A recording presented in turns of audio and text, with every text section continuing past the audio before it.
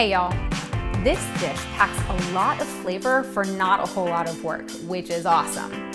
There is also the option to use goat cheese, but as always, this dish will still taste amazing without it. So leave it out if your body doesn't do well with dairy.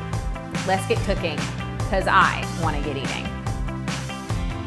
Begin by heating the oven to 350 and lining a baking dish with foil. Lay the chicken thighs out with the rough side up. Sprinkle a quarter of the pistachios on each thigh. Place 4 date quarters on each thigh and roll them up. Place the thighs seam side down. Sprinkle the thighs with a little tagine spice mix, then wrap 1 piece of bacon around each thigh. Place the thighs in the baking dish and cook for 25 minutes or until cooked through. When the chicken has about 5 minutes left to cook, heat a little oil in a pan over a low flame.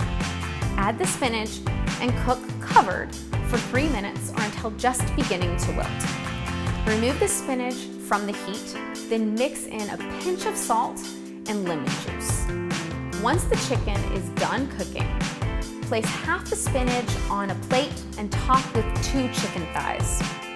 Optionally, if you're using the goat cheese, add a little on top of the spinach before you add the chicken thighs. Grab a fork and dig in.